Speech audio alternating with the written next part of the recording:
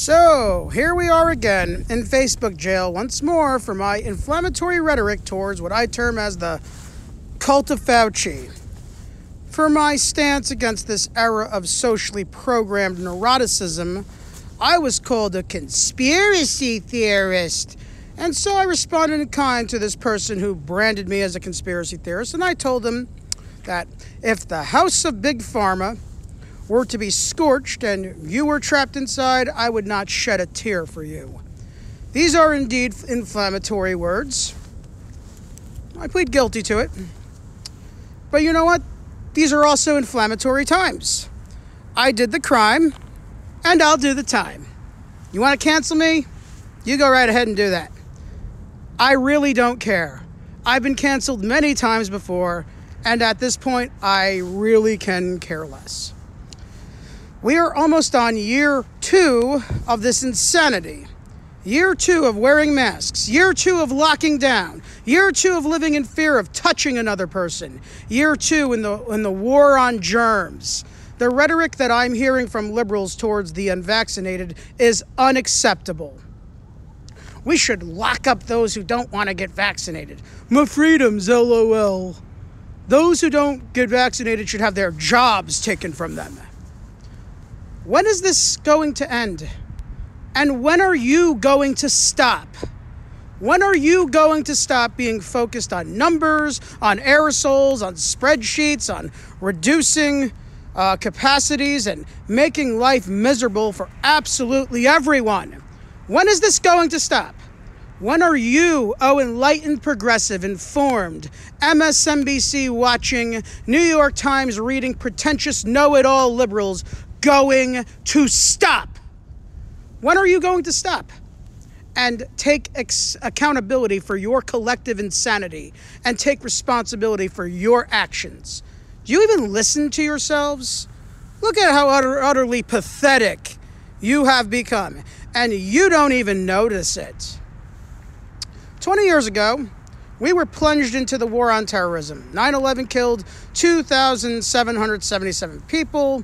9/11 was no hoax, but apparently you have forgotten that 9/11 was used as an excuse to impose the Patriot Act, to impose NDAA, to throw suspicious-looking Arabic people into Guantanamo Bay, to have cameras and police everywhere to monitor and spy on your every little interaction, to launch 20 years of military exercises that killed millions of people and continue to kill millions of people on false pretenses in order to allow the oil lobby to concentrate wealth and solicit taxpayer funding to develop military weaponry. Did you forget all about that?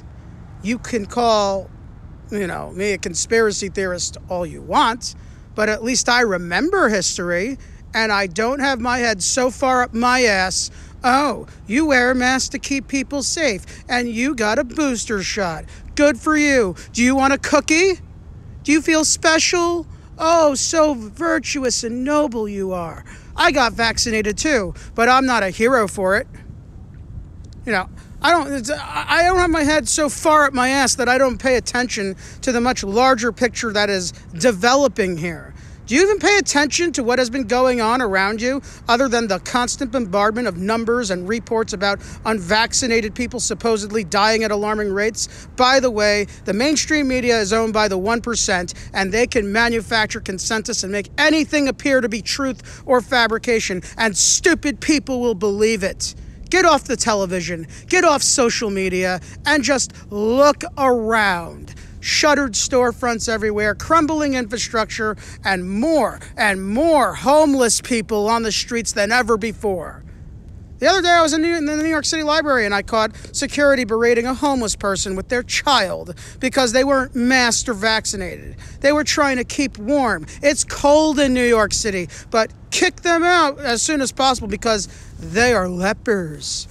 Many shelters don't admit homeless people if they're not vaccinated. They can't go and use the restroom in Starbucks or stay inside because they might not be vaccinated. On top of that, the city uses the pandemic as an excuse to shut down public restrooms, to shut off water fountains, to close off public spaces to stop germ spread. Bus drivers will check every person to see if they have a vaccine passport to ride on the bus, but at the same time, you can go on the subway if you aren't vaccinated, but even if you are vaccinated and boosted, you still have to wear a mask. My poor mother, she's treated like a leper at work because she got a religious exemption from being vaccinated, which I find completely insane because no one should have to get a religious exemption if they don't want the vaccine, period. Especially after her coworker died 2 days after getting a booster shot. The vaccine should not be mandatory. It was originally meant for the immunocompromised, the elderly, and people living in more remote regions of the earth, like Hawaii, Guam, and Fiji, where they require artificial inoculation as they are not exposed to the spread of germs like New York City or London or Paris, that is. But look at what happens. Look at what happened around you. In 2020 alone, the 1% made $3 trillion, more money than they have made in the past 18 years combined. Walmart, Amazon, Facebook, Tesla posted record profits. Jeff Bezos rode a dick into outer space. Meanwhile, as 50 million people lost or were dislocated from their careers, more than 200,000 businesses went under. The government gave out a couple of checks to keep its distressed citizenry afloat. Oh, whoop-de-doo. Local, state, and federal government passed rent moratoriums that still did not protect people from getting evicted. Unemployment benefits were extended, sure, but if you didn't qualify for them, and I did not, you are out of luck. When I got out of the hospital after enduring head trauma in early 2020, my career as a tour guide was derailed. I got screwed out of unemployment, and I had to stretch $500 across 4 months with very little help. I had to skip cell phone payments and had to make decisions about whether or not to feed myself with ramen noodles and chocolate or wash my clothes from week to week.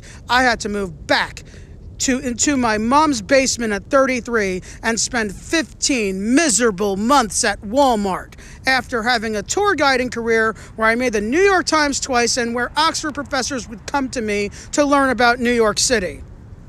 Professional class liberals and leftists in their toxic anti-Trump coalition just ate all this up like candy, like free candy. They ate it all up. They were perfectly fine with lockdowns, with disruptions to everyday life. They were fine with all the people who lost everything in the name of public health. They were perfectly fine with suppressing all public gatherings and canceling in-person events to reduce them to Zoom meetings. You know, look, lots of data collection there, let me tell you. And perfectly fine with all the misery that was endured because they're afraid to catch a novel virus. Freedom means nothing in the name of safety and security. Absolutely nothing. Take your Xanax and shut up.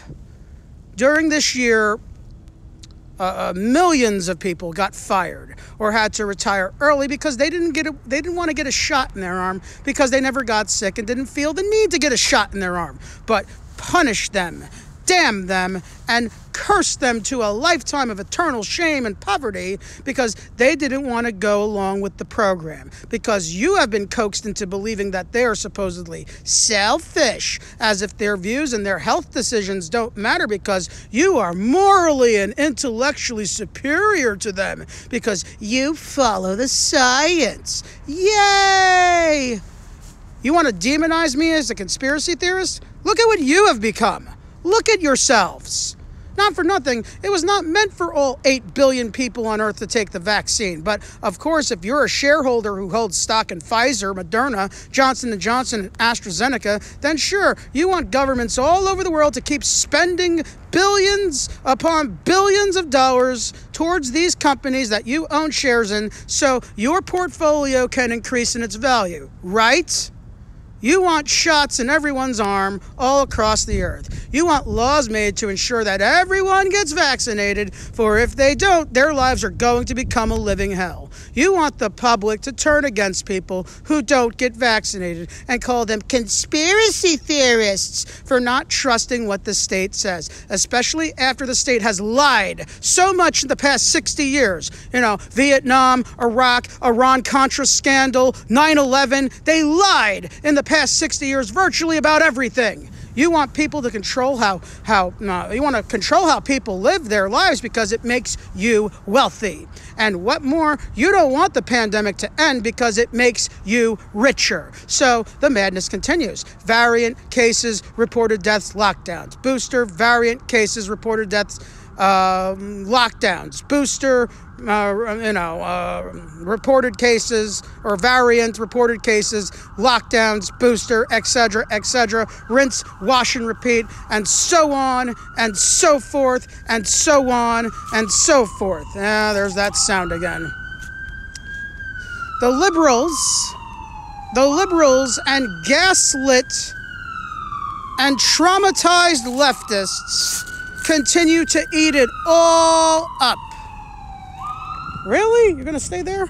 They continue to eat it all up. They will believe every news story, even though we live in an era of deep fakes and anything could potentially be fabricated. They will believe that 10 million people died in a single day when that could be hypothetically fabricated too. I have a cousin who works as a nurse, and she told me that for every death marked as COVID, the federal and state government doles out extra capital to the hospitals. It's profitable to the hospital shareholders. We live in a country where the population is filled with an overabundance of health problems, ranging from diabetes, hypertension, asthma, obesity, high blood pressure, coronary disease, etc., but we can sweep all that under the rug because COVID is the main cause of death and not the plethora of pre-existing health problems that have plagued our populace long before COVID became a thing. And what more, they will use COVID as an excuse to justify the iron fist of austerity and treat the poor and the marginalized worse than shit, and say the ends justify the means because they value security over safety. Now, am I denying that COVID exists? No. I believe I had it myself in late 2019 because as a New York City tour guide, I am exposed to people from all over the world on a daily basis. Hundreds, if not thousands of people. If anyone's going to get sick from a novel virus, it's going to be me. And it was hell. Worse than any flu that I have ever felt. I felt like my insides were cooking. I couldn't breathe, I couldn't sleep, but I got over it by gorging down pineapples and pineapple juice and ingesting all the bromelain I could, as the enzyme naturally acts as an anti-inflammatory agent. All throughout the pandemic, I have interacted with everyone, vaccinated and non-vaccinated, maskless, throwing caution to the wind. I went to anti-lockdown protests, even got one to denounce disaster capitalism and crisis profiteering. Who would have thought I could do such a thing? Anti-vaccine rallies, even though I got vaccinated, meshed and mingled with the people, shared drinks and utensils, and did literally everything you're not supposed to do or encouraged to do during a pandemic. I did it all. At the very worst, I got the case of the sneezes in autumn 2020 and the case of the sniffles in summer 2021. I trust my immune system because it's had a lot of practice killing germs over the years. That's how you build up natural immunity. Ever heard of that concept? Apparently not. But keep popping those anti-anxiety meds and anti-depression meds. Don't ask too many questions. Don't rock the boat. And the establishment always tells the truth and truly has your best interests at heart, right? Leftists have the nerve to call me a conspiracy theorist. They should look at themselves, wearing 3 masks and a face protector, afraid to go out, afraid to give people hugs, afraid to fraternize, socialize, and engage in human-to-human interaction. You used to be the crowd that said, fuck Monsanto. Now you're begging for vaccines and boosters from companies loosely affiliated with Monsanto because you don't trust your immune systems to develop natural immunity, do you? It's come full circle, hasn't it? How hypocritical. You can call me a conspiracy theorist, and yet here you are making demands with the extremely demented MSNBC crowd for permanent vaccine mandates, making demands that the poor and unvaccinated get rounded up and arrested. What would you do if an African American person was killed by the police for not following COVID protocols? Are you going to take the side of the police because that African American person wasn't wearing a mask? Or are you just going to roll over and call them a Trump supporter or a conspiracy theorist and say that they deserve to die? You know what? That's exactly what you're going to do, because that's how backwards and shell-shocked you have all become. You let the people who used to spit at you and tell you to get a job when you occupied parks 10 years ago become the anti-establishment to march on state capitals with their rifles and then blame all this madness on communism. And you didn't even dare once. You didn't even dare once try to correct these rightfully alienated but extremely misguided people and say, no, this is disaster capitalism. This isn't China. This is Wall Street at work. You didn't even bother to do that because you can't be seen with Trump supporters, and God forbid, maybe Trumpers are a little bit right about this one. Fickle people you are. Fickle. You have the nerve to call me a conspiracy theorist when you have been eating up everything the 1% has been feeding you. Hook, line, and sinker, paying no mind to any history, and you didn't even dare once. You didn't even dare once at any point at all to question any of this, because like obedient dogs, you do whatever your liberal and corporate masters tell you. There's homeless people dying out there on the streets right now from frostbite and hunger. But what do you care as long as you still have all your validation online as the champions of social justice and progress, right? This is why I take a very hardline stance against COVID culture, because all of this needs to end. All of it. The gaslighting, the masks, the classism, the neuroticism, the polarization, the atomization, the weaponization of stats and figures pulled out of the asses of 1% owned scientists and universities. This needs to end.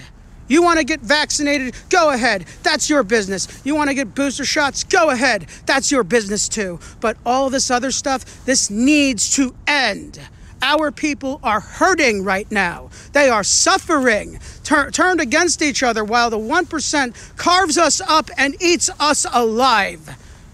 If you love humanity as much as you claim, you will not stand for this stuff any longer. You will divorce yourselves from these despicable, deplorable liberals, and you will fight them like you did 10 years ago, because they weren't on your side 10 years ago, and they aren't on your side now. You're just their useful idiots. You will stand up for all people, whether they are vaccinated or not. You will put your foot down and say, no. You will not create a class of second and third class citizens. You are not the gatekeepers of morality. We are not going to vaccinate ourselves out of this crisis, folks. We have to fight. We may have to make some universal or unusual, universal and unusual alliances. We may have to be in the streets. We may have to bring the pressure. And you know what? We may very well have to raise hell. And if anyone says, no, or but, they're going to get caught in a wave of, the wave of the ascending and furious masses. There is no other alternative. This is the way out of this era of pharmaceutical and tech dystopia. We have to fight our way out. We have to tell the 1%, back off. Enough is enough. You want to cancel me and call me a conspiracy theorist? You go right ahead and do that. I really don't give a shit. I really don't give a shit. This is the hill that I am prepared to defend with my life, and I call upon anyone who has the courage and the fortitude to join me. Enough is enough. The war on COVID ends in 2022, whether the 1%, the class traitor liberals, and the fraudulent left likes it or not. This is Comrade Pella, signing out.